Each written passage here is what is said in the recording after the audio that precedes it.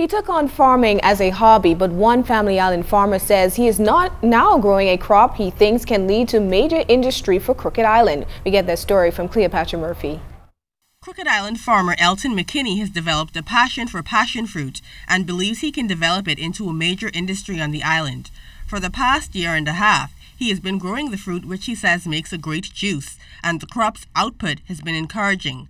The farmer makes juice which he distributes locally, and he says natives have been passionately buying it. Hopefully, in the very near future, what I'd like to do is get a serious industry going out of it, making the drink and also exporting the fruits maybe up to Nassau or wherever there's a good market I can find, McKinney, who does small-scale farming, took it on as a hobby 5 years ago as an aside to his main job, bone fishing. He cleared the land by hand and says he intends to expand his current 2 acres to grow more crops. His crops include papaya, sweet pepper, cabbage, tomato, goat pepper, and cassava.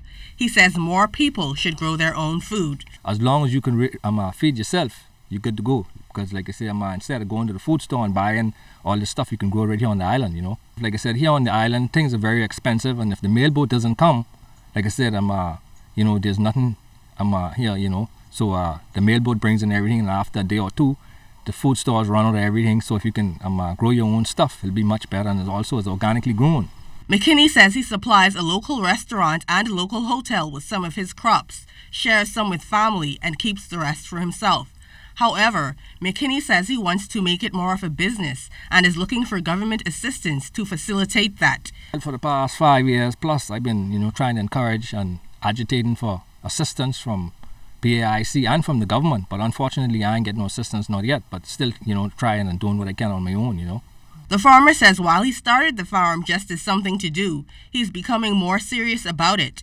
He also enjoys being able to eat what he had a hand in growing. Cleopatra Murphy, ZNS Network News.